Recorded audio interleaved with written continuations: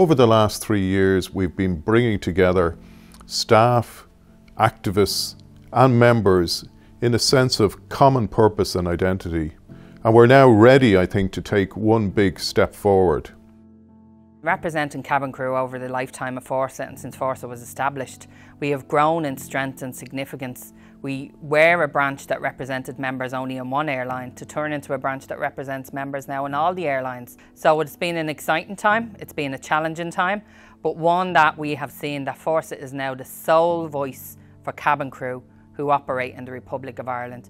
We had to get into some intense negotiations with employers and actually disputes in order to achieve union recognition. So it was well fought for and achieved. So it is great to now be in a position where our membership has increased by more than 50% in the last 3 years. 11,000 SNAs in Fórsa now, that's a heck of a number, and that's a lot of power. I know in my own area in Kildare, myself and other members of the branch executive have been really trying to build on community networks. And along with getting new members, it's also getting the members that are there involved and knowing that there's other members, building it from grassroots level up again, which is the way to build a stronger membership and a more involved and I suppose passionate membership as well. We are not just a one-trick pony representing a single grade or a single discipline. Fórsa has an immense diversity which I witnessed grow in a previous existence, and that in itself is a strength of this union.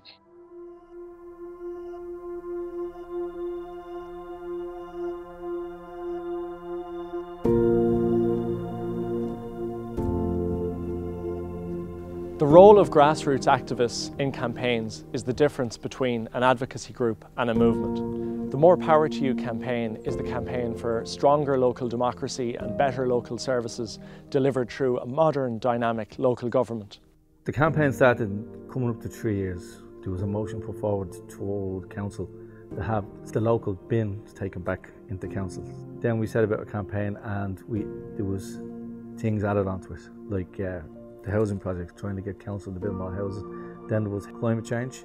Then there was the water, to try and get the water back into the public authority and try and get a referendum to have it taken back so we could never lose it again. So basically it won't get privatised like the bins and made a mess of. Private companies cut corners to make bigger profit. Councils don't. Councils are there as a utility for the people. One campaign that I suppose is timely because we've recently achieved a positive piece of news on it is the Support Our Secretaries campaign. And this is the campaign for respect and fair conditions for all school secretaries, many of whom were earning low pay and in extremely precarious conditions within schools around the country.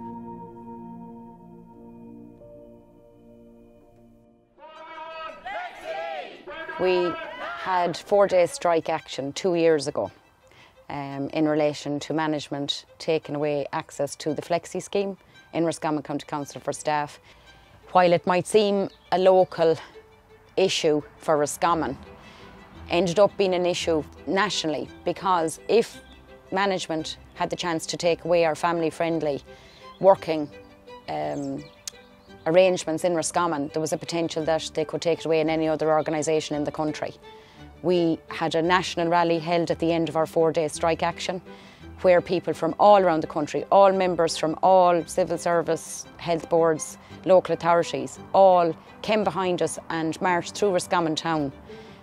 We never thought, as a small local branch in Roscommon, that we would be the first Fórsa industrial action in the country. The current agreement, the PSSA, was negotiated before Fórsa was formed. Each of the 3 former unions was involved in those negotiations and indeed voted to accept the terms. This year, a lot of our focus has been on ensuring that the government honoured its part of the current agreement. What we now need to do is look ahead, and collectively we need to try and strike a new deal for public services and for public servants. One that says farewell to austerity, but also provides hope for the future. I work as a primary care development manager, so initially I would have been developing primary care teams which were new to primary care from over the last decade. I'd put a lot of work into developing the post, and all of a sudden I realised that this post was going to be advertised. Anybody could apply for it. Actually, there were other people in the same position as myself, so there were 5 of us. We had 2 sessions with the WRC which weren't successful, and then we ended up in the Labour Court, and we were successful in our claim at the Labour Court, and we were made permanent within a very short period of our time in the Labour Court, which was fantastic. And as far as I'm aware, about 1,700 people since then have actually been in a similar position and had their posts made permanent. So it has helped other people.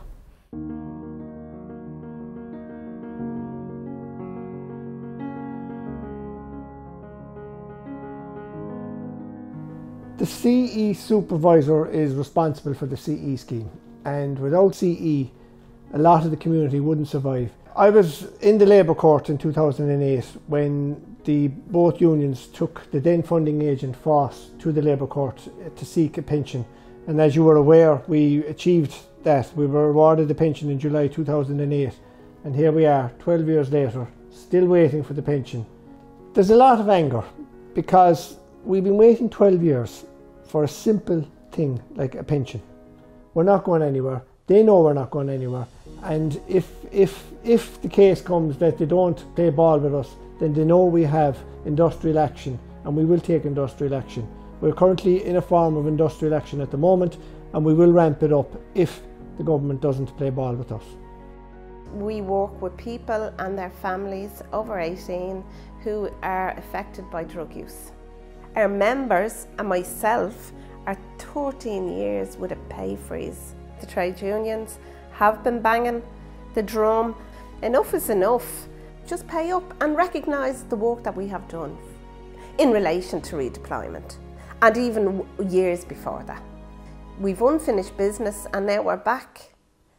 Very strong, very serious, and we're not taken anymore. No. So now we have a 5-year strategic plan.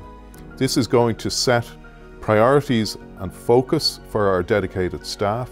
It's going to support our amazing, selfless and courageous branch activists, and most importantly, we see it as delivering better outcomes for our members.